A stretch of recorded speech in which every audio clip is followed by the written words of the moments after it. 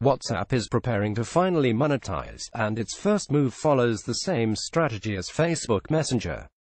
TechCrunch has discovered code in Facebook's ad manager that lets businesses buy ads with the call to action "send WhatsApp message." We reached out for comment, and a WhatsApp spokesperson told TechCrunch we're testing a new way for people to start a chat with a business in WhatsApp from a Facebook ad. This makes it easier for people to connect with businesses that they care about on WhatsApp. They clarified that for now, WhatsApp isn't selling ads on its own app, but testing a WhatsApp chat button on Facebook ads that directly opens a conversation with a business in WhatsApp. The next web's Matt Navar initially spotted the WhatsApp name in Facebook's ad manager code, in a way that didn't describe how the ads work. Upon further investigation, TechCrunch found this send WhatsApp message code.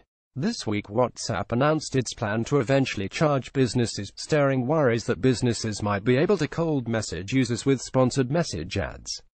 But WhatsApp tells TechCrunch that businesses will only be able to contact WhatsApp users that have agreed to be messaged by initiating the conversation. That's the same way Facebook Messenger sponsored messages work, where businesses can pay to reconnect with people they are already chatting with. So, a business could use the tested Facebook ads feature to get users to spark conversations with their company, and then have the ability to contact them in the future, potentially through sponsored messages.